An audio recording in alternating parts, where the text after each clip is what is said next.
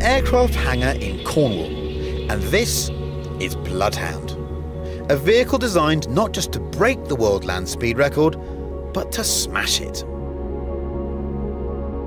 It's taken 10 years and about £30 million to get to this point, and the car's finally ready for testing. Now, I've been following this story for a long time. Full disclosure, my name, along with about 30,000 other supporters, is on that tail fin. Teams worked for the very best: Aston Martin, Williams Formula One, McLaren Formula One and Rolls-Royce. They make very complicated things, and they make them go very fast. Here we've got a Eurofighter Typhoon engine, EJ200. We've made the car think this is inside an aircraft. When we run in South Africa at 1,000 miles an hour, we go 200 miles an hour faster than the jet fighter this comes from at that speed. This nozzle, we've got the reheat here. So here we have all the extra energy we get. We put fuel in the back of the engine, all that gutters, all those things you see in the inside there, that's to control the flame. We then come through the nozzle, and you'll see the shock diamonds as you come out. So you'll see supersonic flow, and that will be generating something like 8 tons of thrust. And Andy will get up to around about 200 miles an hour in probably around about 9 seconds. That is an awful lot quicker than a Bugatti Veyron. So who would you want in the driver's seat? How about a man who's not only an RAF fighter pilot, but also the holder of the existing world land speed record? There are lots of things you need to get right to keep it safe. So it's about taking the same approach that I take to aviation, of getting all the details in the right place, making sure that we don't make any critical mistakes, and you can do this repeatably and safely. As a team, there is the challenge, taking all the disparate people, getting them together and doing it safely as a team. So am I nervous? Yes.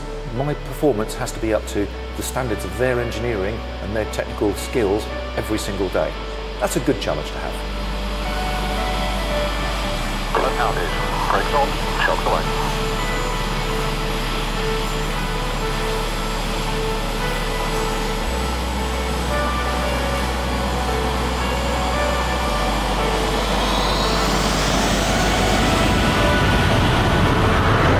It go.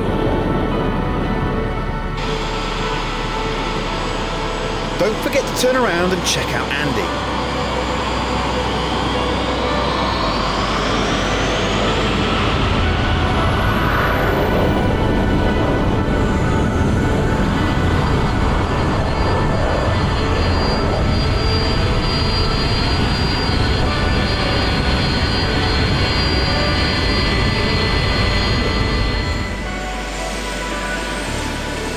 Now we're at the top of the tail fin. Take a look down.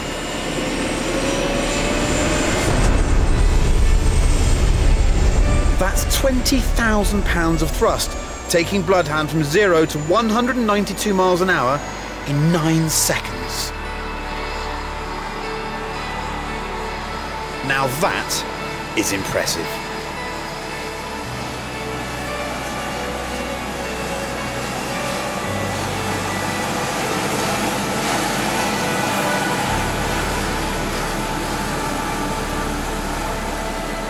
Seeing the car go down the runway, seeing Andy effortlessly put the power down and seeing it just disappear down that runway, it's really hard, it's really emotional. You see that thing go down there and it seems so effortless, but it's just this huge relief, passion, this whole excitement of wow, and you kind of see it light up and off it goes. This car is going to do incredible things going forward.